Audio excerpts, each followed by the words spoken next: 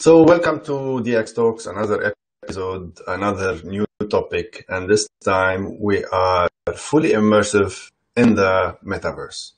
Today we're gonna be having a special guest with us who is really on the forefront of this technology. He's been there for a while. He's one of the leaders and maybe the first innovators in this space. Sébastien Bourguet, the co-founder and CEO of Sandbox. We welcome him, and here we go. Hi, Sébastien. How are you doing? Hello. I'm great. Thank you. Hello, everyone. So, Sébastien, first, again, thank you for being with us and being on Dxtalks. You are one of the pioneers of the metaverse. Can you tell us more first on how can we really define, it's a basic question for our audience. What's your definition of a metaverse? Absolutely. Well, like the concept of the metaverse gets back into like science fiction books and movies. It was invented. The term was first coined by Neil Stephenson almost 25 years ago. So early in the metaverse, but not that early. But still really happy to share with you like how we see the metaverse today, far from that dystopian vision. We see it more like a space, like a myriad of virtual worlds where users can access using an avatar that is this 3D, new digital identity, a 3D representation of themselves. They can access to like more social, more fun, more immersive, more creative virtual worlds, spaces. And they can take that identity, their avatar, from one to any of those worlds seamlessly. So their avatar, all their digital belongings, whether like their virtual goods, their wearable, their equipment, their game item, their currencies, their virtual land, their virtual houses even, they can use them across any of those worlds without any restriction, without any limitation. They could transfer it to other users. They could sell it on marketplaces if they want. That's the big differentiator between what we've seen before, which has been like MMORPGs in video games or virtual world where users could have an avatar, could have like virtual goods, but were actually limited into one single platform. They couldn't move their content, their identity from one to another. It was every one of those worlds were like silo, whereas the metaverse is this idea of like being open, allowing users to move from one to another and developing through that new use cases, new format of entertainment, and even an open economy through blockchain and NFTs and digital asset of value. Excellent. I think you just shared with us a very nice idea. What's the future? You mentioned some of the things, but what's really the future? Is it what we see today, or because when we go all around and then we look at also your competitors such as Meta, which they rebranded themselves into the world of metaverse. Where is the metaverse actually going? So we know for sure that the metaverse is going to happen. It's like both a technological and a social revolution, but it will take time for like the use cases and the content to come through. And that's one of the current challenge of the metaverse. Like we're still very early on into like building the premises to enable like both the infrastructure, the tools, the capability, but more importantly, the content, the experiences that will drive those audience into them, because people want to see new things. They want to discover how concretely they can interact with each other. What are some of the possibilities? And there is still very few destinations that are open and showcase those possibilities and what they could evolve and become progressively over time. So at Sandbox, we are still a platform that is in beta. We provide like content creation tool, a 3D editor, a map, a marketplace, a no-code game maker, and even a game client that allows you to access experiences. We are open for a limited period of time where we showcase during seasons, so like time limited event featuring like a great amount of curated content from both brand and user generated content. And we're very attached to showcase like concretely what the metaverse has to offer and what is this new format of entertainment. It's not just gaming. It's not just about socializing. It's a great mix of both, where people come to discover, to learn, to attend virtual shows, virtual concerts, or even like social hubs, dance clubs, maybe visit an art gallery or museum, and also like complete quests, complete challenge, progress, explore one land to another at a time, and want to come back the next day and the next day and the next day because they are having fun, because they enjoy making new friends and having activities with their avatars, because they are rewarded for doing so. So that are like some key aspects that I believe will make the metaverse really accessible. And so far, it's true that Meta, the rebranding of Facebook into Meta, give a lot of spotlight. About 1 year ago, it was in October 2021, but hasn't yet convinced everyone because it put too much emphasis on like the metaverse being only on VR, which is wrong. Like the metaverse is going to be on any platform and device. It could be mobile, it could be web browser, it could be desktop, PC and Mac, console, AR and VR. It would be all of those platforms. And the second is like forgot too much about like content and great experiences that drive people into the metaverse, which at Sandbox, thanks to the 400 brands we have and like the million of users already registered with a wallet and the fantastic community of creators that is already building on our platform, we've been able to showcase more concretely, successfully. Like the last Alpha Season 3 had 17 million visits in total. Some of the most popular experiences were either like the Gucci Vault or the experience for Warner Music or the Rabbits.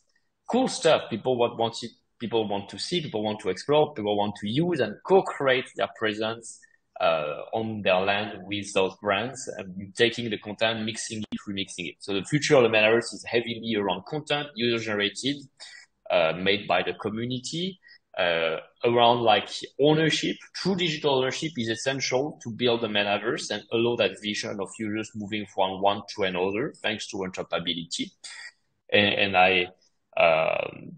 multi-platform. Yeah, you mentioned music, you mentioned number of users, you mentioned, you mentioned content.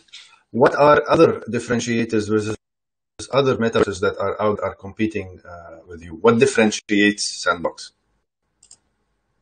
So, well, you can really set apart two things, like the open metaverse, which is composed of many Web3 blockchain-based virtual world. You can count like Decentraland, Somnium Space, Voxels, Upland, Spatial, Spaces, and a few other. Each one of them have like different technology, sometimes different use case and audiences.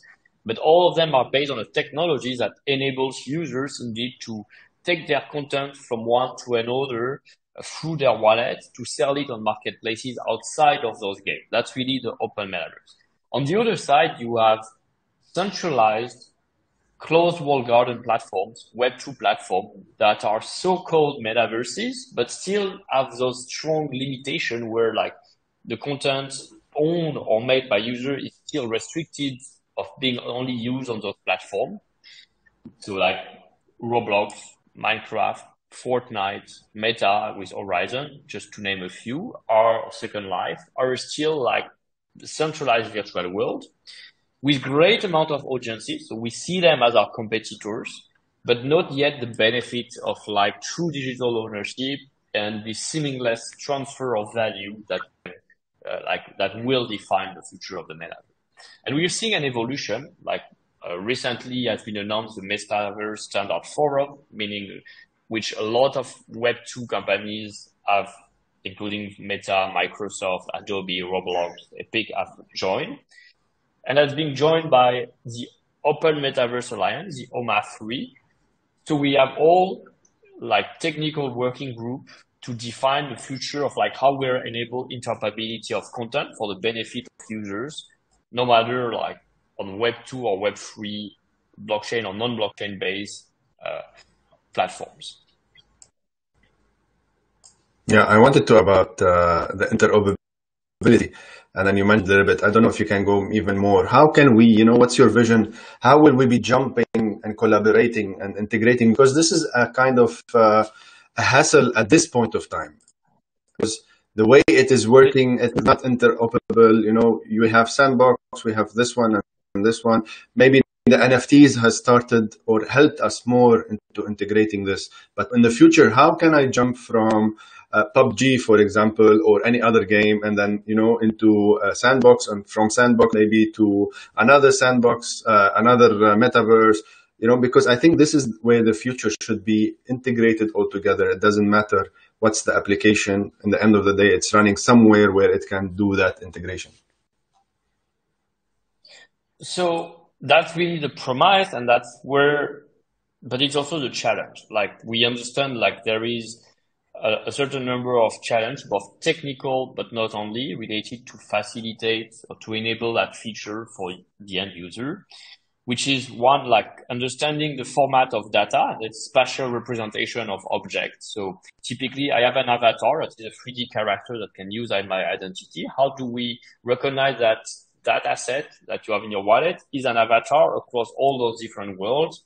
How do we represent it either similarly or with a representation that still look like it, but adapt it into the aesthetic of each destination virtual world?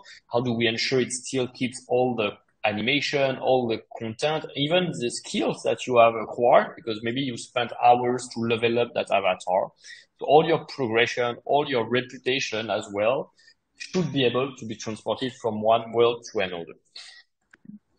Right now, the Metaverse Standard Forum is putting a lot of emphasis on agreeing on file format standards. So already, like, the first layer, which is like representation. GLTF as a 3D file format. I don't want to get too much into the technical details because maybe the audience is not so interested into it, but GLTF and USD format, which is like universal scene descriptor. You take a 3D space environment, think of it like a web page, like HTML. How do we describe the content into it so we understand logically what's in it and what can be done with it across any different virtual world application, almost like browsers of web pages. All of that being on track and starting working group. Once we have those standards, it will be easier to hopefully like facilitate the transfer. And then there is all the, at the end, like, every application should decide how they interpret the data and what kind of benefit they give to the owner of those assets. In Web3, it's more natural. Like in blockchain gaming, we're already thinking, oh, if you own a Bored Ape, if you own a CryptoKitty NFT, if you own a card from Sorare or an avatar or land in Sandbox, well, you can benefit from that in my game. It became like a user acquisition strategy. It became a way to attract like valuable users because we can see they have like the kind of NFT that we want. And we're more inclined to this kind of design. But in the traditional gaming and tech design, it's a whole new paradigm that takes a bit of time to understand how it's going to impact the business model, the user acquisition, and overall the potential. And yes, even if there is like a little overhead of cost on technology or design to implement it, I believe like ultimately the benefits that an industry as a whole can take from that is still going to be larger and make us less dependent on centralized actor for the discovery of content, the acquisition of user, the value growing of community and user wallets. Very interesting. You have to mention some of the technicalities, but still you have to understand where we are going. This is important. I'll jump to my other question. I was with the United Nations Arab SME Summit earlier this month, and I was talking about the metaverse for the region, and this region and that space to Dubai later on.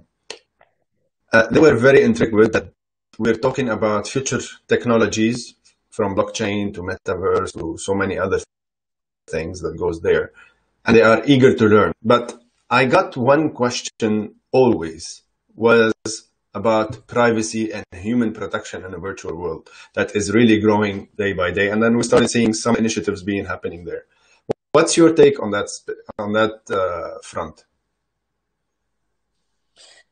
I think it's first of all, it makes sense that there is so much general interest from like SMEs, Fortune 500 companies, top entertainment brands, celebrity music artists, and also even government or regulators about the metaverse. In Sandbox, we have over 400 brands, which include like music artists like Snoop Dogg, Steve Aoki, but also media like Time Magazine, South China Morning Post, music label or Warner Music, but also like PwC, HSBC as a bank, DBS from Singapore, or the Dubai SFARA, which is a regulator who acquire land to understand being in the space and to create experiences for the users to offer them like more ways to connect with them in a meaningful manner, to give them value and rewards, to educate them, to offer them fun and entertainment.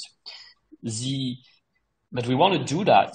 Like we want to have like users who enjoy spending time alone or together in social spaces, also in a safe way. So it's important that we ensure that our like moderation and there is like term of use on the platform that protects every user to be able to enjoy those experiences in a safe way and not being not exposed to inappropriate content or inappropriate chat. That's why we put in place AI-based moderation solution for like text, conversation, for example. We have in-game moderators, so people who are not just monitoring screens, but are virtually physically present through their avatar to those worlds to make sure like there's good behaviors and also animate those community to drive them to do like cool and fun actions. And we're also looking at typically other frameworks that ensure that there is a general education of the audience around what is a good behavior. Typically yesterday or earlier this week, what like the global day around like cyber bullying online and like threats against women's violence as well and domestic violence, which are like two strong causes that needs education, and virtual world should be no exception to participate into that general education and make sure like behaviors are appropriate online. Great. Just hold on. So very interesting. And then I think more and more adoption and more initiatives. As also mentioned, there's an initiative currently happening regarding the metaverse privacy and protection. Now we jump, what's the new business model of advertising? Will it be a traditional business model or ad sharing or something? Can you give us, because I think there's many companies that started venturing into this space, trying to take a piece of it, trying to maybe you already created a business model, especially now with block availability where, it's on chain, you can track it, you can understand more what's happening. It's no longer the same ways it used to be. What's your take on the future of advertising, especially in the metaverse? That's a very good question. And I think, and you're right asking it, is basically, I think like every new platform, any new format has also developed its own codes in terms of like advertising and promotion of content. So advertising needs to be native to like the platform where it's going to be displayed, to be relevant, to attract the audience and engage them to like, that looks great. I want to try it. I want to click through it. I'm interested into exploring it. What we're seeing, and I think like the most common mistake that most advertisers would think is like, okay, the metaverse is going to turn into like this giant Times Square. We'll put banners everywhere of photos and videos. But this is not a great user experience typically. Like we don't want the metaverse to turn into a giant Times Square. We don't want to have like large screen, like capturing people's attention until there's too many and they don't do anything to people's attention anymore. We want to build like an advertising format that is native to the platform, meaning like in Sandbox, for example, like the best way to be in the platform is to understand the codes, to own land, but also to know how lands are being built. You build them with 3D objects, 3D buildings, with characters. So like the best way to promote an experience is maybe like from showcasing and creating a quest that involve that character for people want to taste a little bit and want to continue playing that quest or that game into the other land. Could be a portal as well. Like portal is a natural way to navigate through lands in the metaverse and into 3D world. So like a great portal that is designed as a volumetric object with visual effect, with content around it that when you see it, you can already guess what's going to be behind that portal and make you want to go through to actually to go and explore that experience that's being promoted. For me, those are more natural way, more native way that follow the code of the platform. And another great way is like when I see those collaboration that brands are doing or communities are doing, like typically when the rabbit from Ubisoft arrived in Sandbox, they not only built their experience, but they also invaded and broke some other lands. So you could find the rabbits scattered around many other experiences. And that was a great way. Like you play into like an experience, you discover a museum, and then you find rabbits in the middle.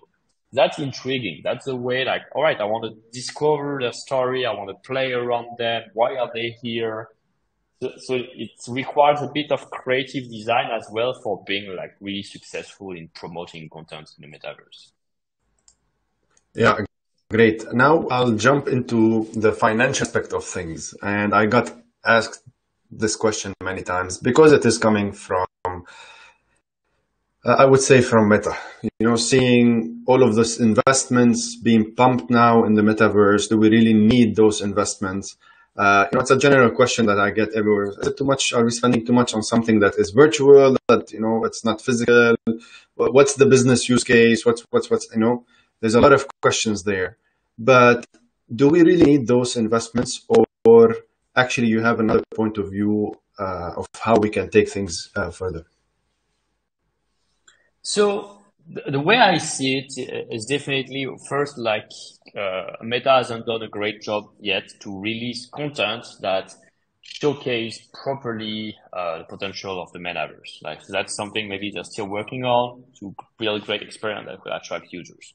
The second is like the business model. Many brands have seen like by being on social media, like they have entered this model where like they post content, like people attention is very short span and like only gets is maybe likes and impression.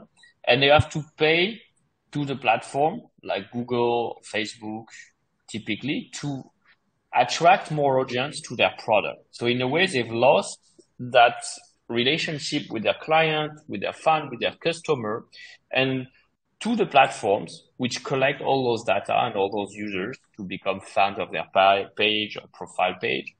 And they are forced to spend back a portion and a greater portion of their revenue to attract back those audience into their own product page and so on, which is crazy in a way.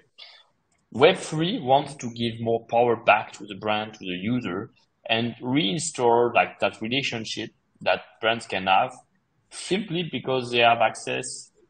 Users are in control of their wallet. So you can airdrop an NFT into a wallet. You can offer value for the wallet, and you can track that relationship over time as you see on chain, or how the people are connecting to their wallet, what kind of transaction they are doing. You can engage them, offering like experiences that could be gated to access specific collection of content. And you can reward them by offering like real utility, real use case for their NFTs. Typically in Sandbox, like we're a platform that empower people to be more creative, to benefit from that creativity. We reward people for their engagement through NFTs. So that are things that brands would look strongly for. And the business model of Sandbox is essentially based on like the royalties. So after we sold all the land, after we sold all the sands, everything will be in the hands of the community. And as a platform, we only collect 5% of royalties on any transaction from one user to another. So when two users sell to each other, we take 5% and the creator or the owner of the asset will keep the 95% for himself, creating like a virtuous economy, a creator economy on the platform, and us optimizing our model towards like creating value for all the stakeholders who contribute to make this world a living place, a fun place to be, and growing it as well. Great. Thank you for this. Now, I want to understand more about the trending sandbox NFT on OpenSea and any new features coming soon other than this one also that you're going to be explaining now. There's definitely trends on top, and actually it's a great timing because I was checking just yesterday over OpenSea and specifically Polygon, and the Sandbox Lands came out as #1 collection yesterday following the California Dreaming Land sale. So like it shows like people still understand that the categories of NFTs that are valuable could be very useful behind like virtual land. We're still seeing a lot of creativity and art on OpenSea, so it's still like the most mainstream marketplace to discover great content and understand like what can be more or less valuable for users. I see like Lens protocol typically became first, and see content related like unstable domains as well, or games like League of Kingdom. It's great to see a greater diversity into like towards the end of the year in the categories of NFTs than we've seen before earlier this year, which was maybe too much overload of like profile picture related collection that we're still holding to show more promise for the users. Now, before we started winding and going into the last section, I just want to ask you about Dubai. What do you see? Because you were in Dubai last month, you attended GITEX and many other events. You were one of the main sponsors of GITEX whole stadium. Just want to understand from you, what do you think about the strategy of the metaverse of Dubai, and what are your take on this? Well, I think like Dubai with the VARA regulator has been one of the like most forward-thinking partner and regulator around their strategy to enter the metaverse, to showcase the possibility and to push forward a very comprehensive framework for all like local actors that tell them what they can do, and then provide more freedom for entrepreneurs to act and grow their business, hire, and so on. So it's definitely one of the pioneers, and the team has a great mindset. Actually, today, it should be today that we're going to open the Dubai's VARA first experience in the sandbox for people to come and see for themselves.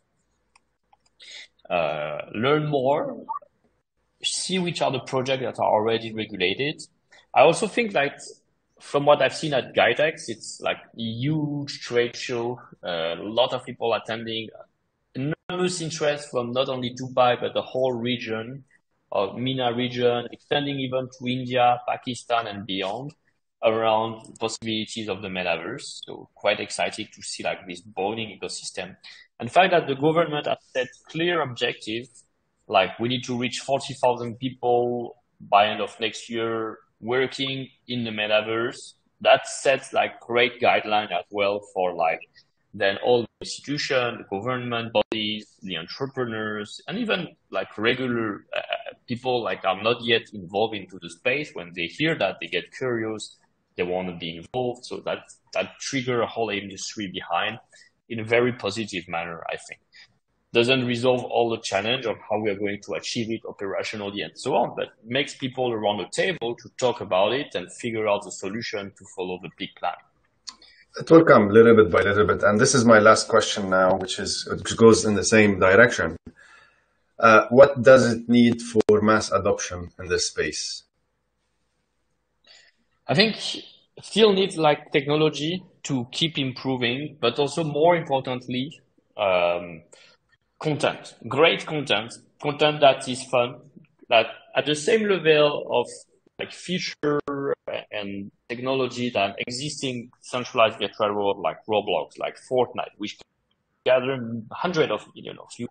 If we're able to provide experiences that are even more fun, more engaging, and offer the benefit of true digital ownership, of like owning your identity through your avatar and moving from one world of the others, then I think like there would be no more questions about like which platform is more beneficial. And we're seeing already that new Gen Z moving and understanding fully the idea that digital assets are valuable. Like they prefer to own virtual goods, digital goods over physical goods. They prefer to live virtual experiences with their friends rather than physical experiences. So they already understood like it's not about physical or virtual. It's like no matter where you are, like there are creative possibilities. You make real connection, real emotion with people, and you own content that if you're proud to own, it is as valuable as a physical object. And that I think like that will keep growing progressively. There is no turning back on that idea. And we'll see from there a growing amount of users entering the space progressively and being fully Web3 native. Thank you for being with us today. What is your final recommendation to our listeners, viewers? Was it on YouTube, podcast, and all of the channels that we are on? What is that last thing you want to recommend for them to maybe start, maybe change, maybe adapt, maybe... I'm not sure. What's your last recommendation? Well, I think like let's keep building. Let's keep focusing on the right aspect of like technology is great. Technology can empower people and be beneficial. Experiences, fun games, useful product will drive people towards those technology. Let's build like products that have value for real community, that have meaning. Let's continue to have this open mindset and collaborative mindset within Web3. That's really a strong differentiator with Web2.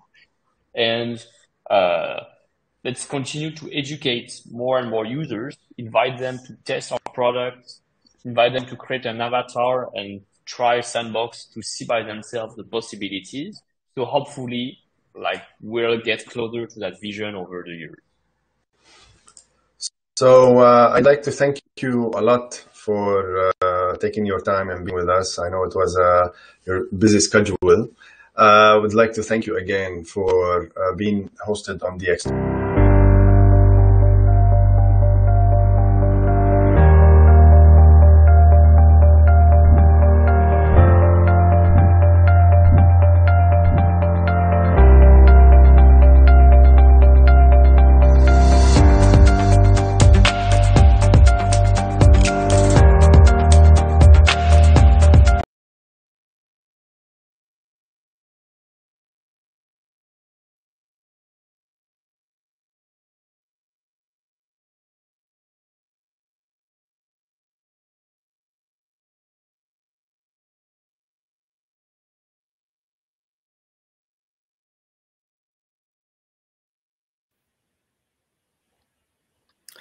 I hope, without further ado, hello, Maria.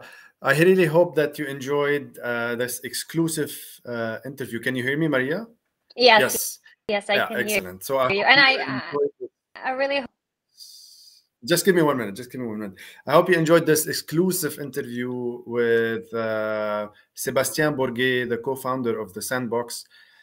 He gave us a lot of tips, a lot of new exclusive news. It's an amazing interview. He's an amazing person also. I met him in Dubai during JITEX. A lot of energy, a lot of building. There's a lot of things happening in the metaverse, especially on Sandbox, where VARA, the first regulator in the world to move in, to virtual metaverse, and they chose the sandbox. So it's great to see such initiatives being, built, such initiatives being realized. And with that, I will jump into directly with our guest, Maria. Maria, I would love you to introduce yourself to our guests so that they know better who they are, and then we'll directly continue there. Hey everyone, thank you so much, Rudy, for inviting me. Vovchok. I'm ambassador at Fintech, one of the greatest fintech / webs, not only in Asia, but also worldwide. And Fintech is right now going more high tech, let's say, Web3 conferences, building ecosystem into ecosystem more very valuable businesses. They're MC because I'm very often in conferences, moderator, and I'm also at Fintech. And additionally, I'm of Ukraine, and I'm also like dealing from this perspective. Yeah. So Maria, we're having, I don't know why your voice is cutting. It's good, but it keeps on going and coming. So I don't know if you are okay. Can working. Maybe I'll try without my AirPods. I don't know. Maybe if also sometimes because the platform got affected with the power of your computer, if you're using so many things. Yeah. So I don't know if you can close. Okay. Now so can you hear me right now? No. It's coming and going. I don't know what is the issue. Maybe if you log out and log in, also, if you close Chrome and then reopen it and then join us again, if you don't mind. Meanwhile, I'll do a small intro. So really, thank you, Maria, for joining us. She'll be with us within 1 minute. So we have to survive technicalities. What can we do? This is our world. This is how it works. This is how things get us going. Challenges, and then we keep on creating and innovating out of them. So with that, today, Maria, I'll introduce her a little bit more.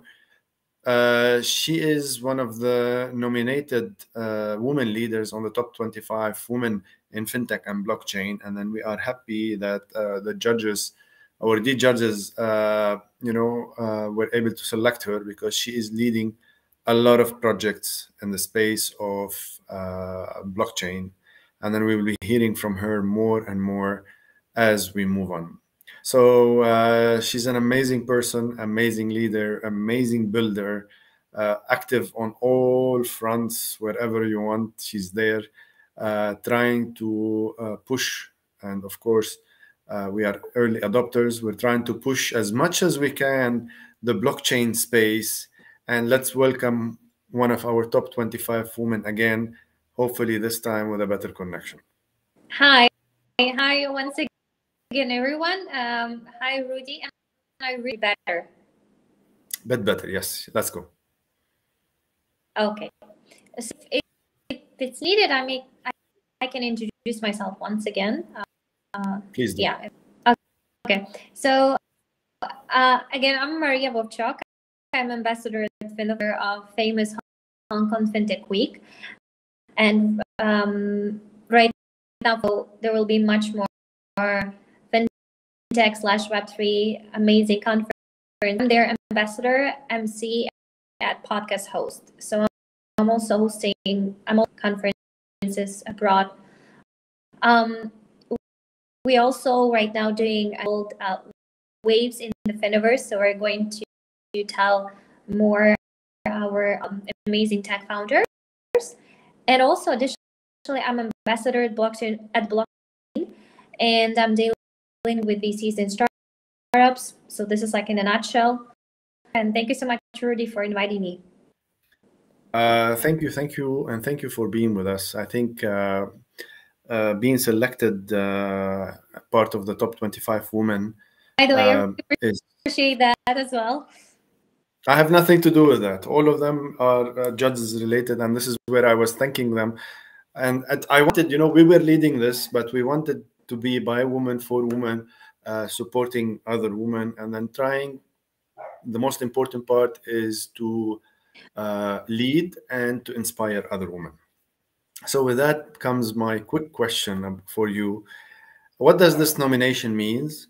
And then how can we take this nomination and winning this nomination, being selected part of the top 25 forward for others to join in the space? Well, first of all, I still for that you actually introduced this nomination. You're actually helping to bring awareness about women in this. Grateful to ladies who voted for me, because for me it's really, really important. I'll tell you that it really, first of all, it helps you to understand is you're moving like in the right direction, and you can see how UAE in general has embraced me. Well, I mean that because I've been always active in Ukrainian blockchain community from the beginning, and that's why quite a lot I was doing this with as well, talented people in the space. That for me it's very important as for journalists to know what is happening, and that's why when I got into Dubai, I got into Dubai like less than 2 years ago. Soon it will be like 2 years almost.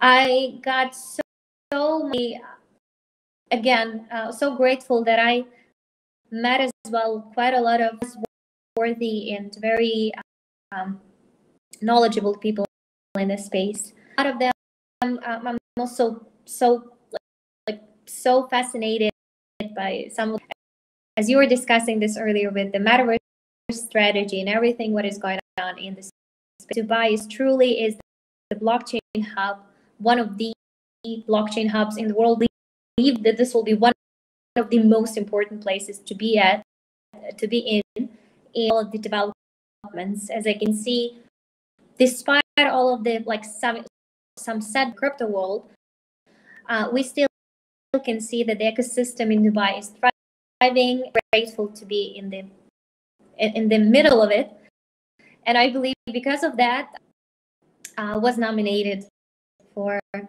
top 25 women in my, because I'm dealing with fintech, mostly with Web3, but also, as I said, like I'm very grateful again, and I believe it will help me to bring awareness of what is happening here, to help as well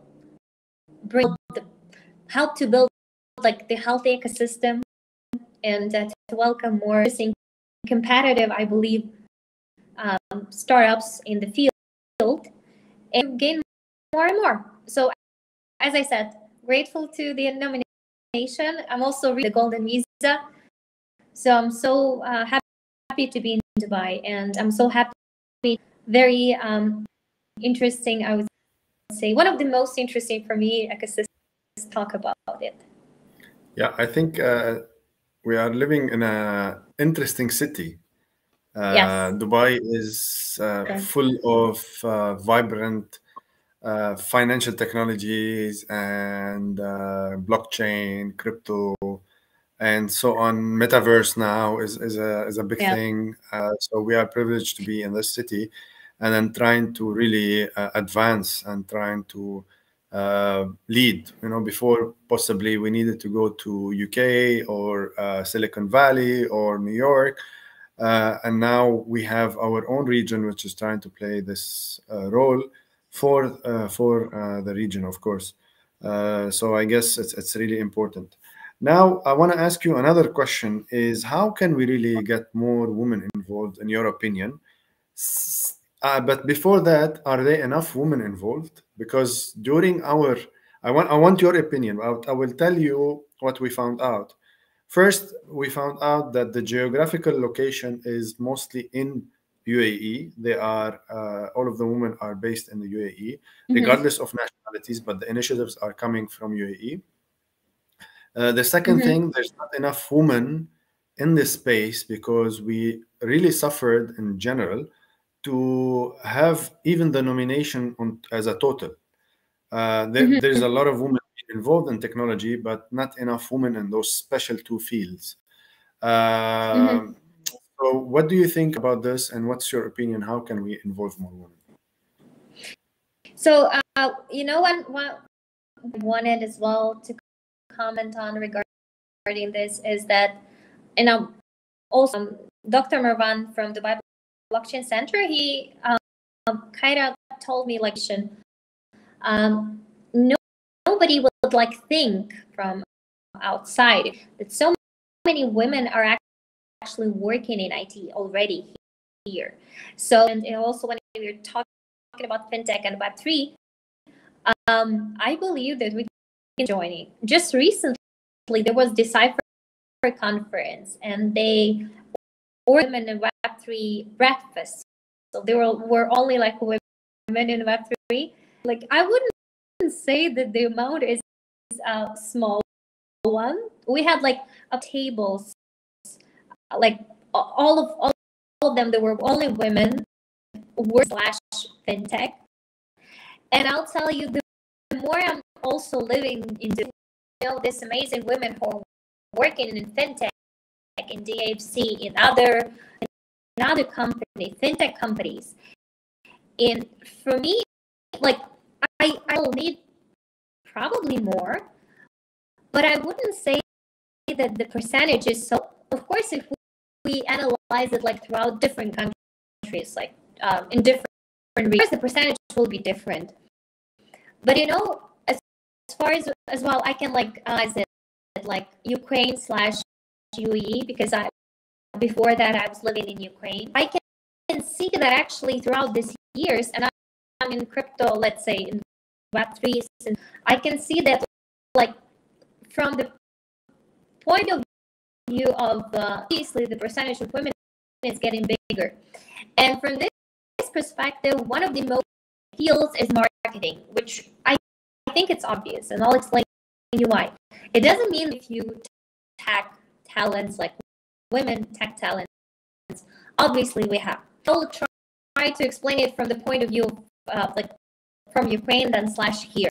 IT talents in Ukraine, still most of the IT universities, universities, they're usually more popular among men. So men are mostly, so that's why we can see them mostly on the tech side. And it doesn't mean that not welcoming women. It only depends like what exactly are you choosing whenever you're. So later on, as a lot of the companies are growing, obviously on the tech side with men. But if you analyze it, when we're talking about different PR side, marketing side, it's obviously women, and it's like number is getting like bigger and bigger, and it also concerns not only in Ukraine but obviously here. And it's obvious women in this case, and of course I don't want to, but in marketing very often you have to be very flexible. So for women, they tend to be more flexible. I'm not saying about, again, all of them, I'm realize, but this is what the tendency that I could see. So we don't need more women, and we definitely need them more. Actually speaking, I don't see such a problem as they are sometimes they're trying to pursue. Women are not exactly that men in Web3 are not welcome in. See that men are trying actually to invite more women to work in this whatever role position you prefer more. In this case, it doesn't matter. Like there's some criteria, so you just need to like it, and whenever you like it, you can definitely invite in you. So I'll tell you frankly, from my perception, as I see this such a big deal, especially when we're talking about Web3, which is trying to bring more awareness, like among other people. They're welcoming like it, first of all, and they just need to probably learn about this. But see the lack, I just see that this is like, again, with the time, the number. So yeah, I believe that there will be much more panels, not only like, let's say 3 men, 1 woman, but there will be more and more where the number of participants, male and female. Thank you for that. I just want to, if you want for a minute, to give me, if you want a summary or a last recommendation or something, so that we end this section. I appreciate for your time, for joining us today and being with us and waiting for half an hour in the back room. So really appreciate all of this. But we need to continue our segment. So with that, I'll give you the mic and then. Well, say again that whenever somebody that you know me or you don't, you're welcome to add me on LinkedIn, Maria Vovchok. I'm usually more active whenever you, in this case, organize an amazing shop. Let's connect. Let's discuss it. And as I said earlier, I'm sure that with the time, and we can actually make this space, I believe, more like safer, definitely, because we still take it that are happening. We need to make sure that all of the people are enjoying the space and they're seeing the benefits of DeFi, decentralized finance. So I'm also so happy to be here. When we talk about conferences, media side, journalist side in this space, please, you're welcome to join me. Welcome, yeah. Let me know. Thank you, Maria. You can follow Maria at social media on Maria Vovchok, Vovchok, if I'm not mistaken, on social media and on LinkedIn, Instagram, and so on. Maria, I appreciate you being with us again. Thank you again. Thank you for inviting. Yes, we are starting to drop our NFTs, so we will get back to you. I don't know if you filled the form or not. I didn't look. If you did, you will soon. We will be dropping those NFTs. We would like to thank. Yeah, we will thank a lot our favorite artist from Kuwait. Wow. I totally forgot her name. Well, her small name, actually. I remember her name, Amin Shuruk Al-Amin. Wow. No, it's not Shuruk Al-Amin. Wow. What if she's gonna hear me, she's gonna go mad now. I really hope I don't, and I'll tell you frankly, Rudy, I'm trying I'm never taking personally, because you might sometimes you're dealing with a lot of information. Yeah, well, you know, her name is Shuruk Al-Amin. Totally out. Yeah. So I was right. You actually remember? For a second, I was doubting myself. So thank you again for Shuruk Al-Amin for all of your support and helping us with this. You're an amazing artist. Yeah. And thank you, Maria, again for joining. And we'll see you soon on a lot of other initiatives, because this is how it works. Now we are connected, and then we'll connect for more. Thank you, Maria, again, and keep on inspiring. Thank you so much, and I really also I'm excited. Will want to evaluate the art for sure. Thank you. Bye. So with that, we will continue our schedule and our program.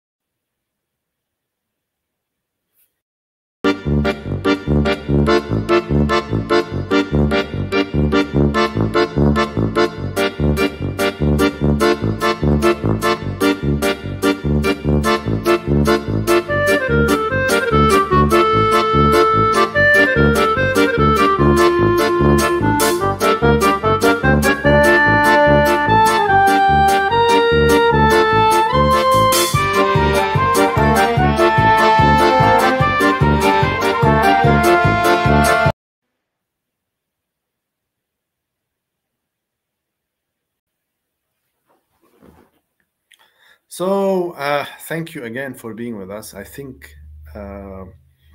between Maria and Sebastian, those are really amazing guests. Sebastian is the founder of the Sandbox, amazing platform, amazing metaverse. I think it's the #1 metaverse in the world.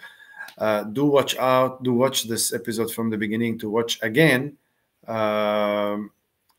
Sebastian interview. We will be posting it by itself in this space. So awaiting Tay, my dear friend. Hold on, sorry for that. We will. Okay, so awaiting Tay. Let's start a little bit of some of the news. And here we go. So again, we had Maria, and then make sure not to fall in any fraud. Why? Because it is very important. And unfortunately, I want to confess today, I fell for the first time for a fraud case. Fortunately, it wasn't a big amount, but unfortunately, I got compromised on my MetaMask wallet, and I was able to handle it, but I lost a small amount. Small amount, but enough to do a gap or a dent in my personal and in my belief of how things work. It was funny. There was a drop for a certain Ledger NFT, and I received one of the messages on WhatsApp, which directs me to Twitter. It was everything is legit on this case, but for that 1 second, when I logged into Twitter, I received notification that someone tagged me. So I switched to this tag, and it was the same page plus 1 letter. So this is where I messed up. And I continued my mint from there. And unfortunately, the guys that they played with the smart contract, they played it in a way where if you, and I checked 3 times before signing the authentication on the website, and it has all of the website logos of whoever is dropping the mint, and everything was there. So I signed the contract allowing the website to have access to my MetaMask wallet. And then when I wanted to pay, the smart contracts reads how much money you have or how much Ethereum you have in your smart contract and adds it automatically for you to transfer it to the fraudster that is trying to attack me. So I fell a victim of this, and that's my first victim over the 7 past years being victimized in this space, and I lost all of the funds in my wallet.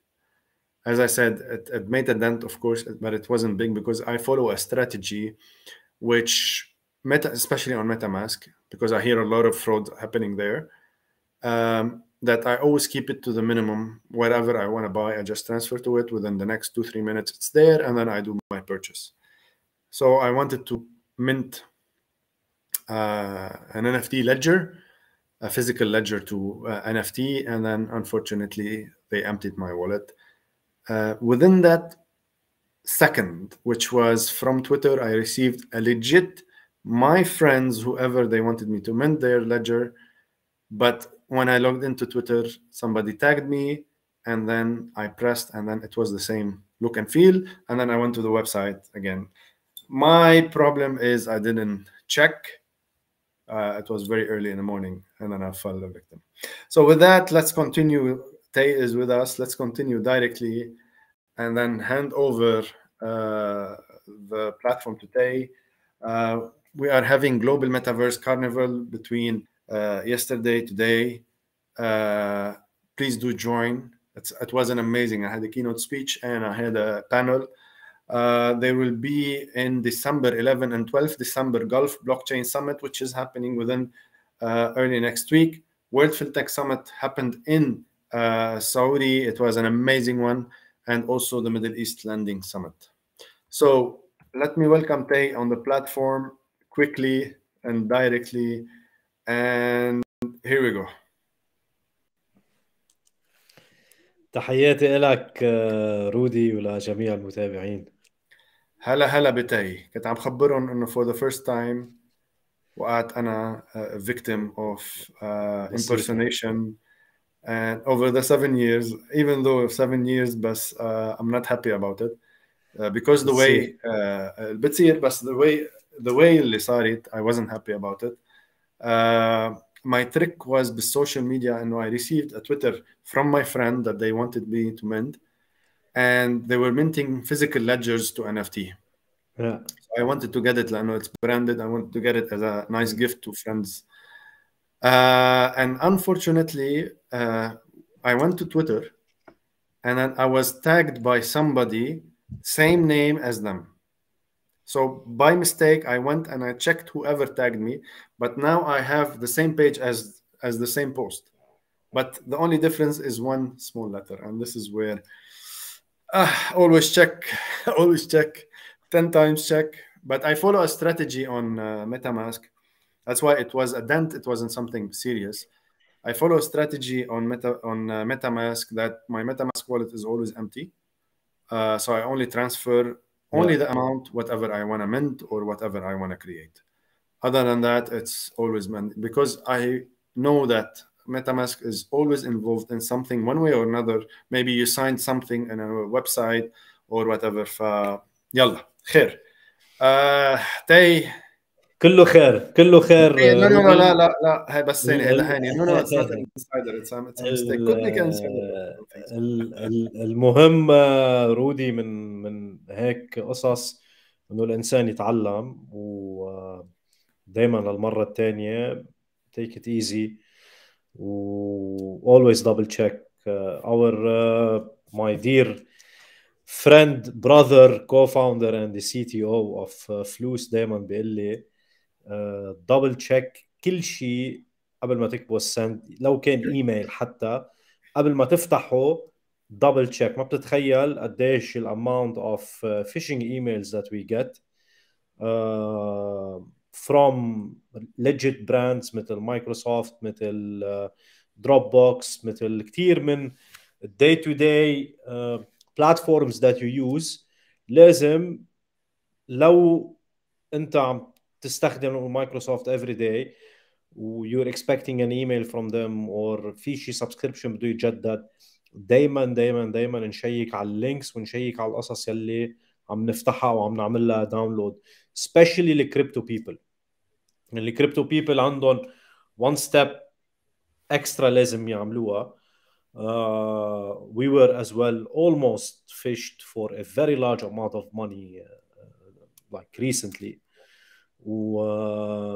Yeah, you always have to be careful رودي، خاصة بالأعياد. هلا بتكتر السكامز، العالم كلها بدها تشتري اونلاين، كله عم يكبس، ما حدا عم يتطلع. So anyway it was a heavy week for crypto.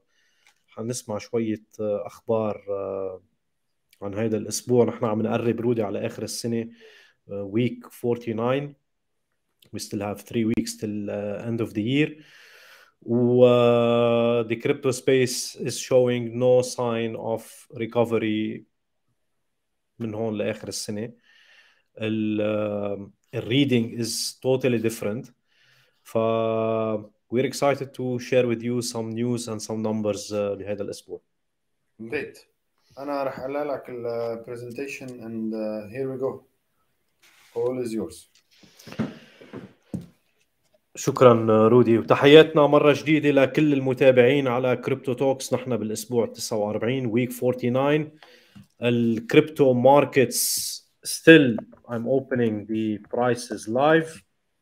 بعدنا على ال $17,000 support levels. بيتكوين برايس بهاللحظة 16,815، إثيريوم 1,229، بي ان بي 284.85. كاردانو بوليجون بولكادوت لايتكوين كانوا من الستيبل like stable cryptocurrencies in terms of price fluctuations بآخر 7 أيام.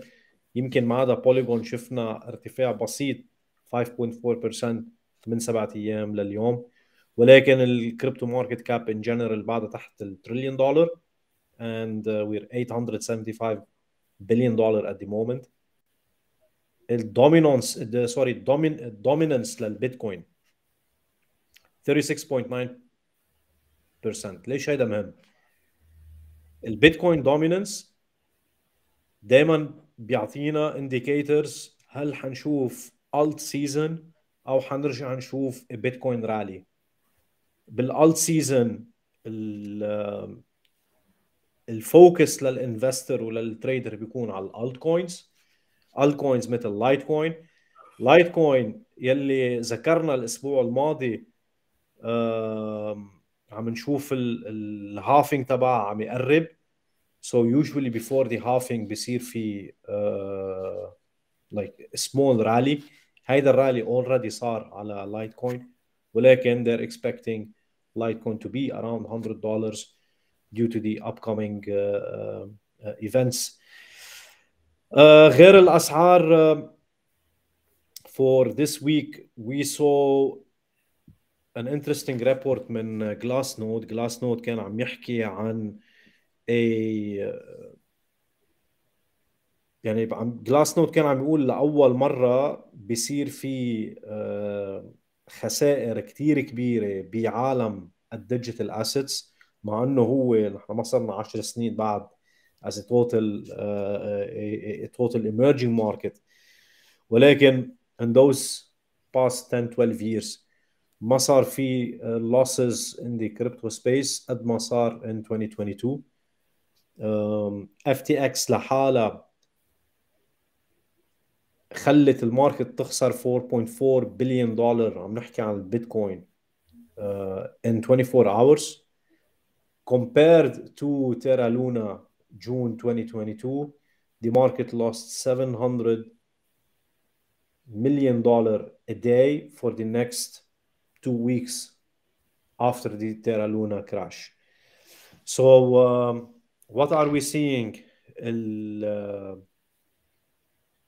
الhodlers are losing money, especially من May 2021 until today. كل شيء فيه fresh capital فات انمحى، وكأنه الماركت عم يصير فيها ديتوكس. وهيدا الديتوكس mainly كان من كل شيء bad experiences and bad practices that we saw من FTX من Terra Luna وغيرها. بعد جينيسيس ما في أي معلومات مؤكدة عن إمكانية إفلاسهم إيه ولا لا، لأنه هيدا كمان هيدا الشيء بيأثر على أسعار الكريبتو والبيتكوين مستقبلا، خاصة إذا صار في إشهار لعملية إفلاس جينيسيس. So we might then see Bitcoin at even $10,000 بهالحالة هاي. ولكن خلينا نبلش رودي بتفاصيل هيدا الأسبوع، بداية مع the altcoins. مثل ما كنا عم نحكي بس نشوف بيتكوين دوميننس عم يوطى، وبيتكوين دوميننس فينا نقراه من كوين جيكو. أول سطر تحت كلمة كوين جيكو دغري مكتوب قد ايه في كوينز، قد ايه في اكسشينجز، قد ايه في ماركت كاب سوري، وقد ايه في دوميننس على البيتكوين. بس ينزل البيتكوين دوميننس بنشوف عادة رالي ان altcoins. and according to CryptoCoin news الكريبتو ويلز اليوم they are adding altcoins to their portfolios. هلا كريبتو نيوز I think they got paid ليحكوا عن هول الالتكوينز، بس هن ذكروا IMPT كريبتو كوين لها علاقه بالكلايمت تشينج. الكوين الثاني اللي انذكرت داش تو تريد، a new platform. It will offer cryptocurrency investments tracking, data analysis, strategy building and other tools and features. وفي robot era or Taro. Taro, it's a gaming platform. It merges play to earn مع ال NFTs so that players can take control of robot companions and they can explore, rebuild and destroy the planet of Taro. شفنا كمان ريا يلي المشروع تبعه اسمه كالفاريا كمان is a game. It's like a dual game of eternity. بصير فيها مبارزات NFT trading cards and you build strategies to go after each other in afterlife inspired world. So yeah, again, I'm not endorsing any of these coins, ولكن حبينا نحط هيدا الخبر to show how usually in altcoin seasons investors appetite for altcoins open up. It might be interesting to take a look at a few. من بعد الالتكوينز هيدا الاسبوع كان في محاكمة لإيان فريمان.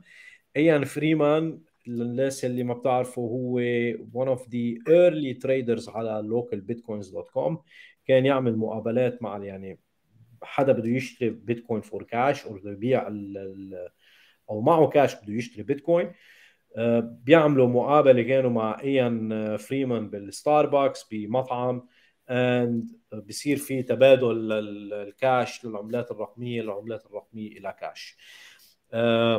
بنيو هامشاير كان يحط كيوسكس مثل ATM ماشينز.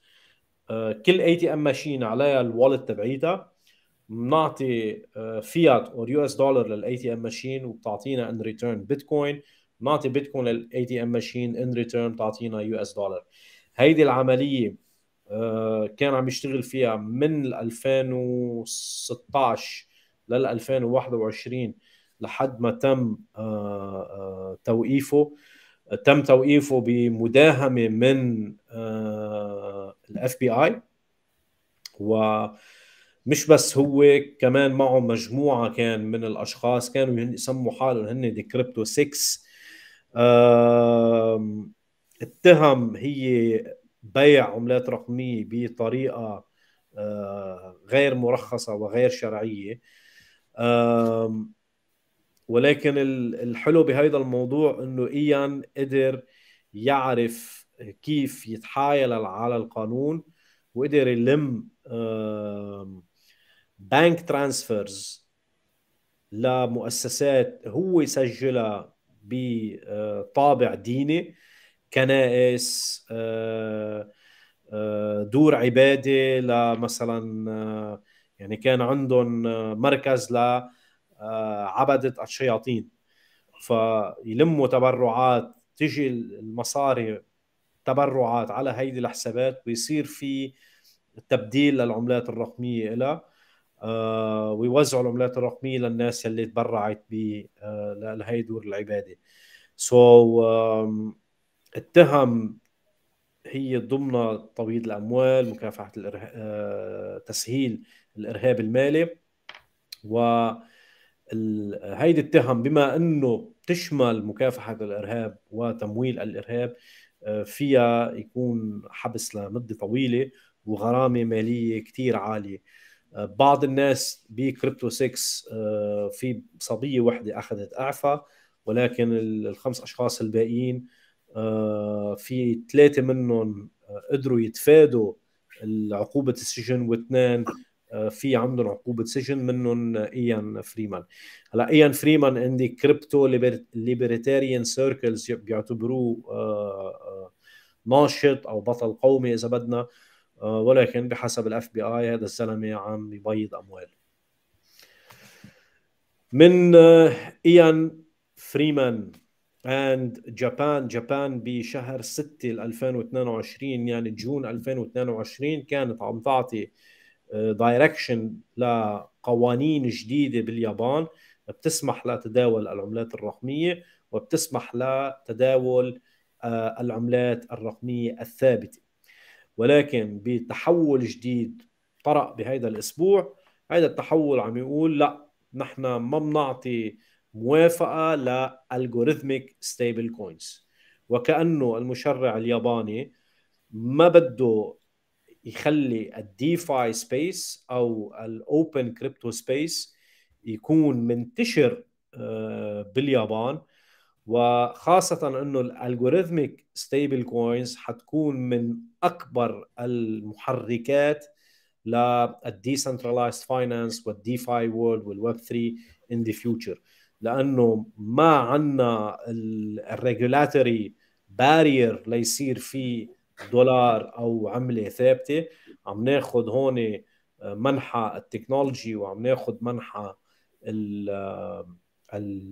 البيتكوين وايت بيبر in terms of building a distributed network of money. So وتناخذ هول المبدئين ونحطهم مع بعض، بيصير عندنا بيئة صالحة for algorithmic stable coins.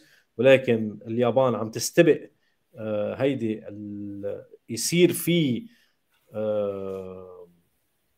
يعني أرض خصبة لهيك نوع من الانوفيشنز، وعم يقولوا we will ban algorithmic stable coin trading باليابان. من بعد اليابان كان في شوية مشادات كلامية بين بوليجون وبين سولانا فانز، خلينا نقول.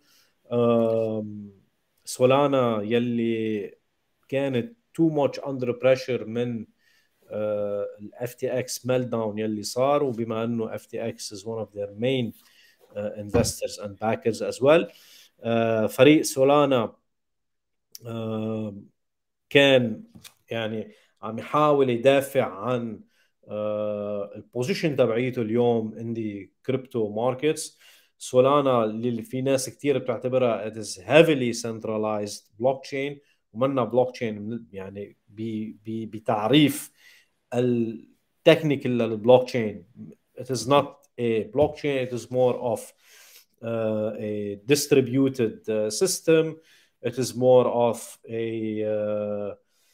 private node party خلينا نقول. ولكن اللي كذا مرة سولانا وقفت عن شغلها بهيدي السنة، وكمية الأموال اللي أخذتها من الفي سيز من الفنتشر كابيتال بتخلي الفنتشر كابيتال اوبينيون بقلب سولانا ومصالح الفنتشر كابيتال بقلب سولانا اكثر ما تكون من مصالح الكوميونتي، يلي عم نشوف فرق بينه وبين بوليجون از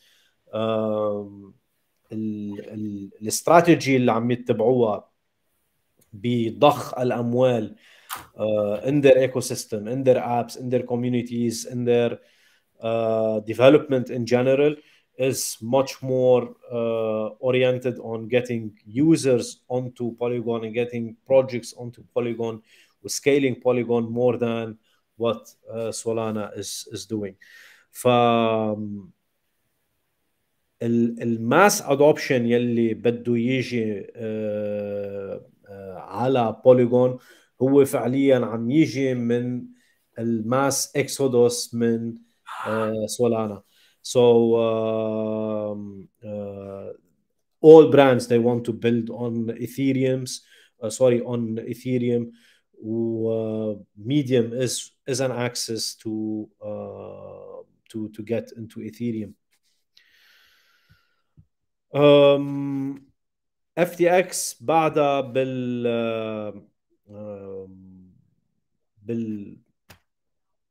يعني شو بدنا نقول بنص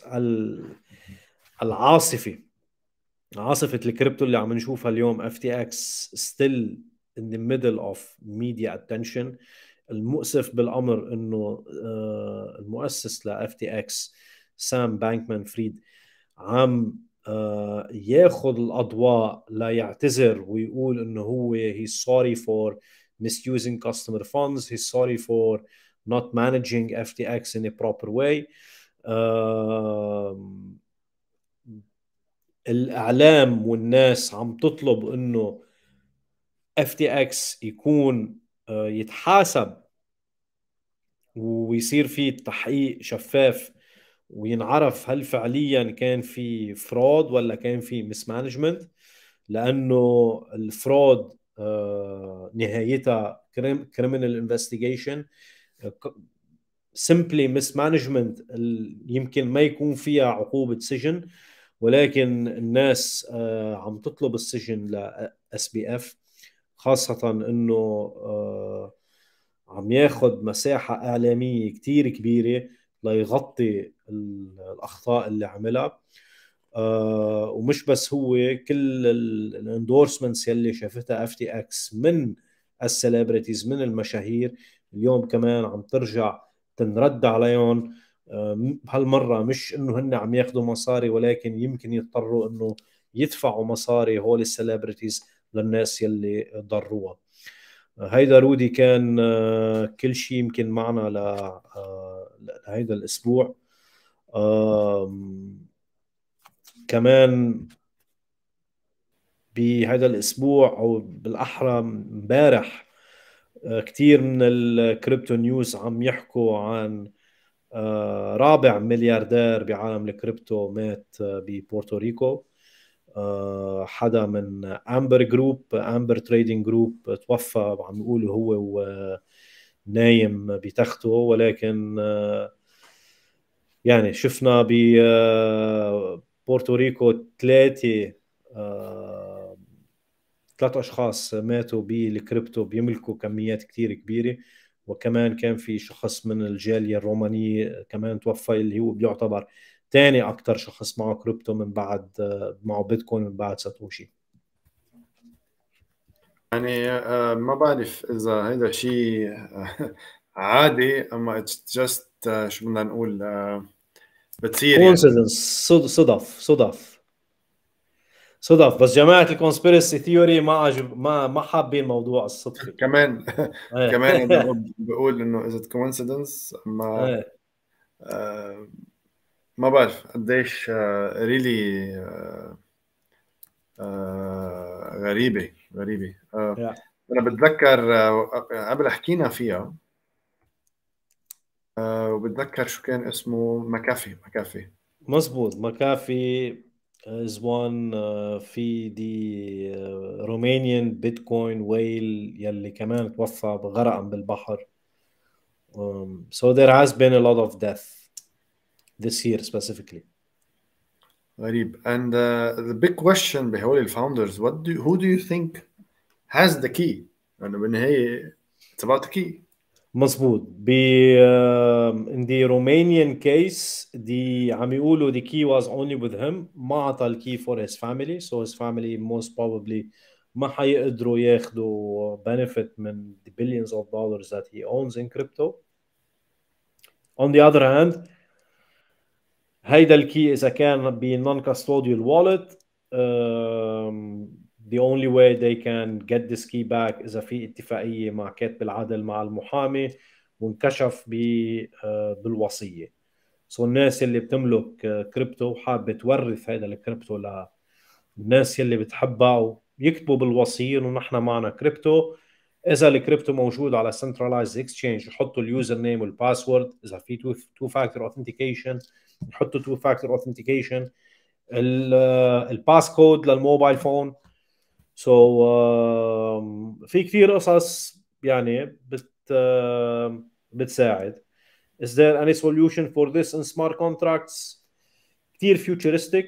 مش هلا. إذا السمارت كونتراكت قادر يتأكد من الجريدة الرسمية إنه هذا الزلمة متوفي، والجريدة الرسمية أو لنقول 10 جرايد حول العالم عطت فعليا خبر إنه هذا الزلمة توفى وأكدت هذا الموضوع، maybe then yes, smart contracts through oracles they can be unlocked and transfer funds حسب الكود يلي مكتوب لأي محافظ بدها تروح هيدي الأموال. ولكن لليوم لا، لازم نوثق يا بكاتب العدل أو بالمحامي. يعني ما بعرف is it a conspiracy theory, is it ما بعرف يعني how to approach this. انت your personal opinion, do you think it's a conspiracy theory؟ Do I think it's a conspiracy theory؟ يعني شوف، وقت تصير مرة بقول لك اوكي، مرتين اوكي، بس تصير 5 مرات بهالسنة يعني في عندي شوية شك وكويستشن ماركس. خاصة الناس يلي عم تشتغل بالكريبتو سبيس والبوزيشنز يلي عندهم اياها هيدي الناس يلي ماتت والطريقة يلي ماتوا فيها، يعني بتحط علامات استفهام. بال 2012 رودي في كان دارك ويب وفي سيلك رود، صح. وكان في يعني انا شفتها بعيني، ما حدا حكى لي اياها، دعايات ل اساسينيشن، اغتيالات. يعني بتحط الدعايه، بتحط انت الاعلان، عفوا مش الدعايه، بتحط الاعلان انا بدي اغتال رودي شوشاني، هيدا شكله، هيدا اسمه، هاي صورته، وهيدي 10 صح بيتكوين صح صح باونتي. صح، انا بتذكرهم هول. صارت اذا بصير في اثبات، هذا الاثبات عاده يا بده يكون خبر بالاخبار انه والله لقينا الشاب الفلاني او الصبي الفلاني مقتول بالسياره، then متى ما تاكدت هيدي الاخبار ان ميديا، الاسكرو يلي موجودين فيه هول البيتكوين بيروحوا للزلمه، للسبلاير اوف ذا سيرفيس. هلا على هول الويب سايتس، هول اسمهم اساسينيشن ماركتس، على الاساسينيشن ماركتس كان في اساسينيشن اتمس على دونالد ترامب، بشار الاسد، حتى ناس كانت بعرفنا بعدين انه كانت عم تشتغل مع دي فاوندر اوف سيلك رود، روس أولبريخت، وهيدي كانت احد التهم يلي خلته ياخذ يعني 3 مرات مؤبد. الناس دائما بتقول انه روس هو الاب الروحي للبيتكوين، هو بسببه انتشر البيتكوين بكل العالم. ولكن بتنسى انه التهم يلي اخذها مش بس ل تسهيل عملية بيع المخدرات وتبييض الأموال و لأنه هيدي ما بتروح فيها مؤبد، هيدي بتطلع فيها أنت لو بعد 50 سنة واحد تنتهي المحكومية بتطلع، ولكن أنك تاخذ مؤبد بقضايا مخدرات ما صار فيها الدم يلي كان حينهدر، هي الاساس الاوردرز يلي صارت على الاساسينيشن ماركتس. ليش عم نحكي هذا الشيء؟ لانه اليوم يعني عم نقول نحن 2012، 10 سنين لقدام، يعني في الديكيد. تخيل قديش اتطور هيدا السوق، وتطورت هيدي الكابابيليتيز، وتطور عالم العملات الرقمية. I'm not a conspiracy theorist، ولكن يعني مثل ما قلت لك مرة، اوكي بس 5 بسنة واحدة، خاصة دي رومانيان جاي، لأنه دي رومانيا أنا ناسي اسمه كليا، ولكن هيدا الشخص يلي توفى ببورتوريكو بالبحر غرقا كان تاني أكثر شخص معه كريبتو من بعد، عفوا معه بيتكوين من بعد الوالد تبعيد ساتوشي. وفاني انف كمان this week I think شفنا a movement from one of the early wallets that was mining Bitcoin. أول wallet عملت Bitcoin mining صار فيها transaction last week. اسمه صعب، معك حق، اسمه ميرسيا بوبسكو. yes ومتهم هو بشيء اسمه he's controversial، يعني the father of Bitcoin toxicity. Yeah, he is a very Bitcoin maximalist. ولكن هو من billionaires in terms of dollar value when it comes to Bitcoin. Yeah.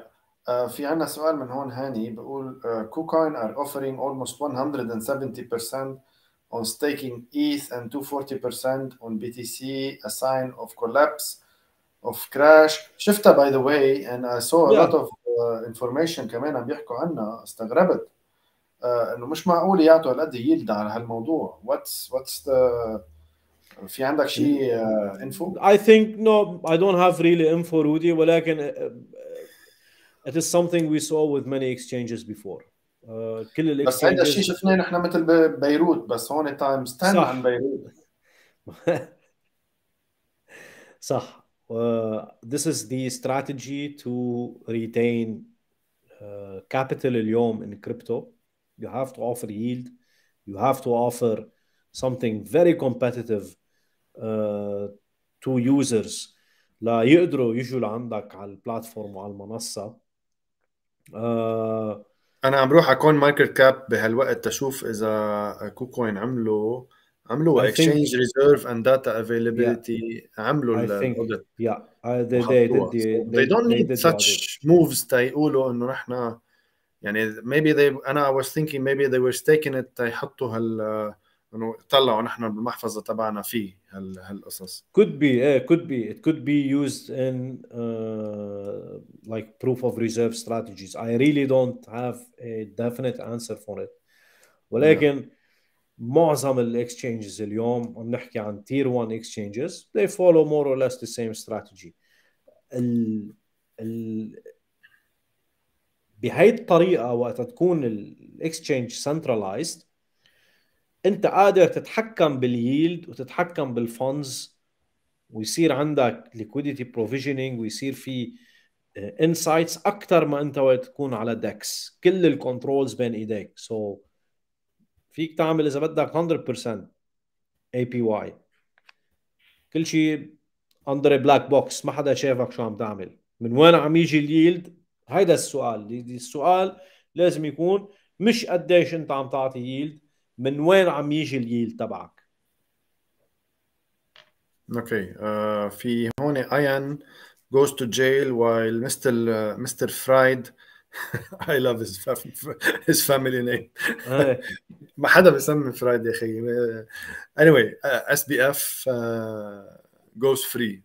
they hired هلا سمعت they hired the lawyers اللي جيبون something very big shot. هلا بشوف اكسون هن they hired the same investigators and lawyers and financial team يلي اشتغل على من أكبر عمليات الاختلاس بتاريخ أمريكا. اكسون FTX بلعت أكبر فرود بتاريخ أمريكا بخلال يعني ساعات. it was النيو CEO تبع FTX الساعة تبعيته $1300. يعني مثل ما بيقولوا جبناك يا عبد المعين لتعيننا. صار عبد المعين بده مين يعينه. لا في دفاتر مزبوطة، لا في book keeping accountancy. طلع ما بيعرف شيء لا من قريب ولا جديد. يعني what a CEO of a company that doesn't know what financially the situation. exactly. يعني إذا أنت ما عارف قديش عندك exposure on your trading platforms، قديش في الكاستمر فاندز تبعولك، قديش it's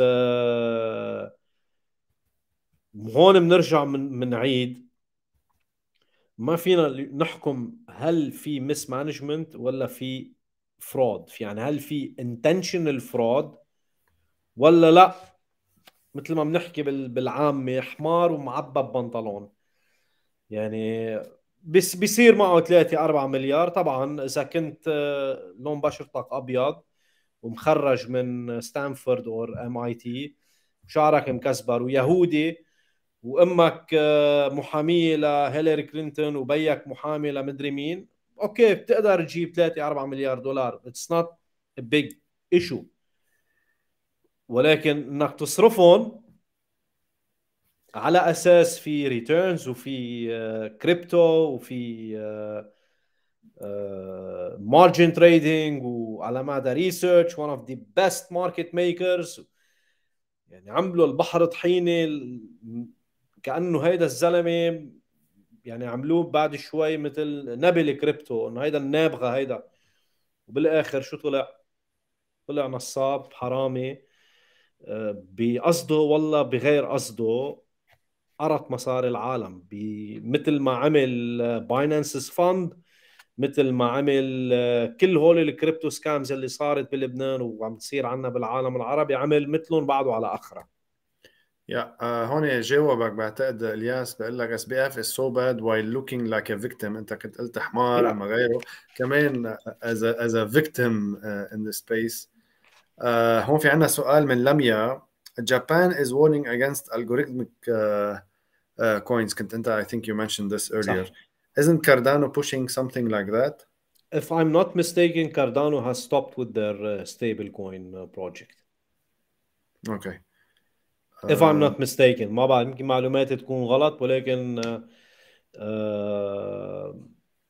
هو كأني فهمت من آخر تويت صارت شفتها from the Cardano community إنه they halted their stablecoin project. I might be mistaken again. Please correct me إذا في Even حدا Elon Cardano Musk is بيسمعنا. saying he might be assassinated. هون كمان سألوك سؤال هاني، إذا في عندك السورس تتحط لنا إياه رح نكون ممنونك. I think حتى مشان this piece of news Elon Musk عم يعطي هيدي المسج بسبب انه he's sleeping in the office with a gun next to him. Elon Musk حط صور على تويتر انه هو بس ينام بيخلي exactly بيخلي الفرد وبيخلي انان الكوكا كولا حده فاضيين.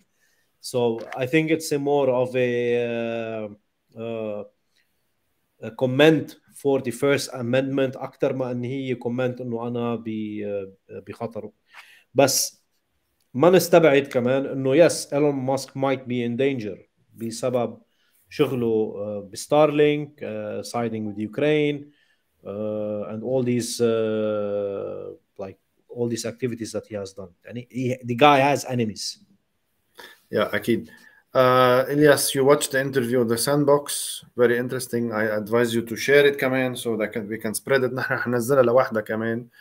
It's very exclusive ل Dxtalks and Cryptotalks. So make sure to spread it. It has a lot of information. First time حتى اللي بتسمعون. A lot of FUD. هون عم نحكي هاي Marie Clémence. A lot of FUD on Polygon and being pulled from different places. Any issue? Come again, Rudy. Sorry, I didn't hear you. A lot of FUD على Polygon and yes. That's normal in this space. FUD على كل البروجكتس، FUD على الفاوندرز، على التيم، على الكوميونتي، على it's one of the competition ways. بس نحن في عنا يعني في بلوك تشين نروح نقراها، في وايت بيبر نقراها، نعمل our own research. ما ضروري نسمع العالم شو بدها. أكيد. علي خان بيقول لك what is the safest wallet?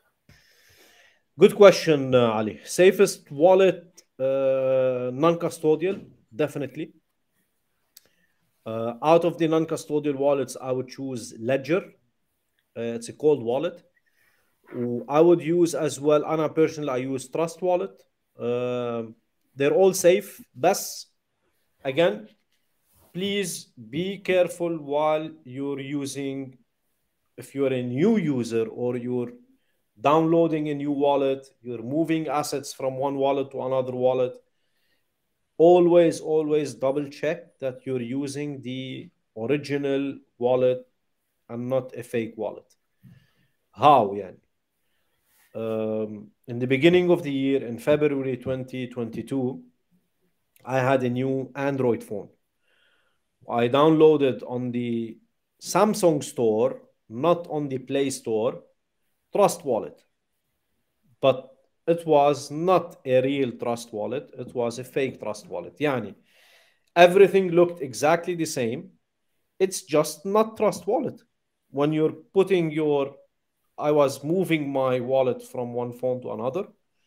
So I downloaded from the Samsung store on my phone, on my new phone, Trust Wallet. And instead of opening a new one, I'm recovering my old wallet. So I'm moving my wallet from my old phone to my new phone. I'm recovering it. So it asked me to put my seed phrase. I put my seed phrase, but I put my seed phrase in the wrong Trust Wallet, obviously. Nothing happened immediately, but after 2 hours, I saw that my wallet was empty. So I realized that I was phished and I I downloaded the wrong wallet. So in this experience, Trust Wallet is good, but they did a bad thing. And always double check what you are downloading and where you are clicking. ايه يعني انا هلا بنحكي عادي عن الموضوع. I was fished in an indirect way. It wasn't direct fishing, but I fell a victim of this. يلا خير. Out of this buzz is CZ the hero of crypto. قبل ما اخذ هاني's comment, we had an interesting discussion last week. كنا بجروب بدبي قاعدين, and I said I don't trust wallet, even though it is non-custodial. So صار في interesting discussion. آخر شيء my analogy was that Trust Wallet is now owned by Binance.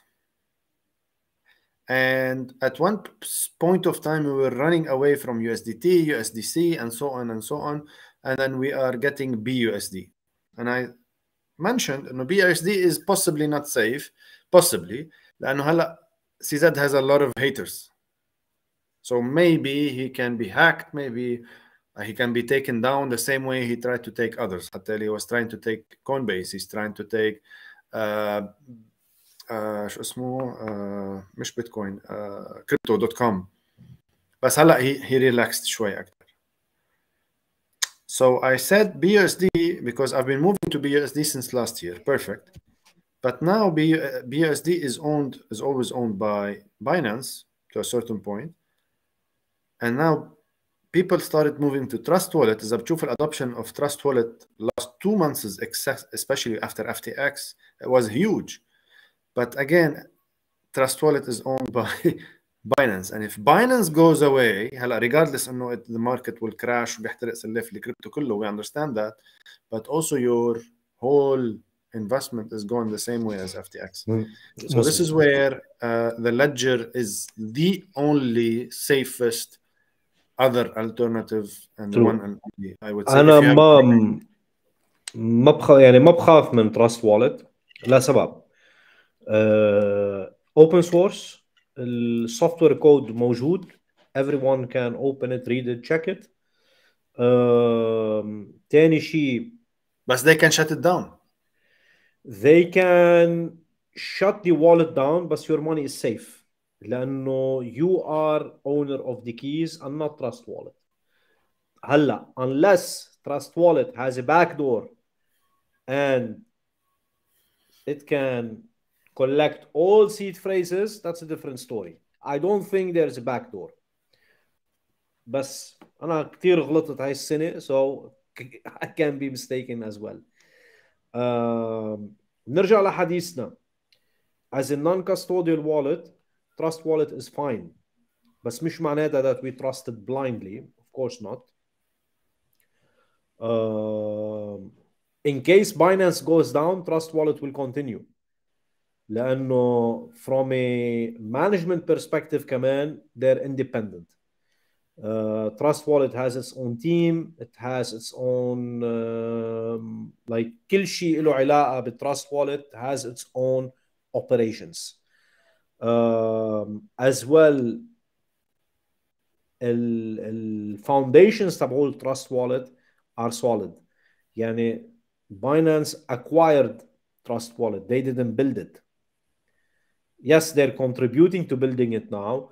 Yes, they were very smart in marketing for a ready product like Trust Wallet as a safe haven for your assets. Don't trust sexes, including us, Binance. Don't trust us. Here is non-custodial wallet, Trust Wallet, use it. They're smart, you know? So عشان هيك شفنا التراست والت token as well went up in prices, like 100% went up. It's all related, but we can trust it. Definitely. Thank you, Tay, على your input and being with us. I think it's an amazing episode. A lot of info, a lot of guests, a lot of contemplation to think about. Just make sure you don't fall victim because we're I'm bad now. I'm still bugged because I really get felt, even though it was عادي. I know. But still, I know I always double and triple check. But كمان at one point of time, you're taken on your weakest point, and that was at that point of time. Anyway, so thank you. See you next week. Have a great weekend. See you next week. وشكرا رودي، وتحياتنا مرة جديدة لكل الناس اللي عم تتابعنا. هيدي أكثر من سنة نحن معكم، and we'll continue next year إن شاء الله. عم نشتغل على كريبتو ريكاب for this year، شو أهم الأحداث اللي صارت وشو بنتوقع لل 2023. So make sure to attend our next or our last 3 sessions for this year. Thank you, Tay. So مثل ما شفتوا very active, very busy, a lot of info, a lot of updates. Hope you watch this episode from the beginning لأنه we had an exclusive interview مع Sébastien Bourguet, the founder of the Sandbox Metaverse. So عطينا كتير tips for Dxtalks, عطينا كتير tips for our viewers, for you. So make sure to check it. And then we have Maria Vovchok, coming one of the top leaders of blockchain and fintech space. And then we hosted her for the first time to know her input, which is great and much appreciated. With that, نحن عم ننتهي, and then we'd like to thank you and see you next week. We still have, if I'm not mistaken, 3 episodes. All right, those are the last 3, and hopefully on the 28th we celebrate also happy New Year with all of you, and then we will be concluding our episodes on 160 episodes. So there will be some prizes, of course, as every year. So be square or be fair or be a lot, and join us soon.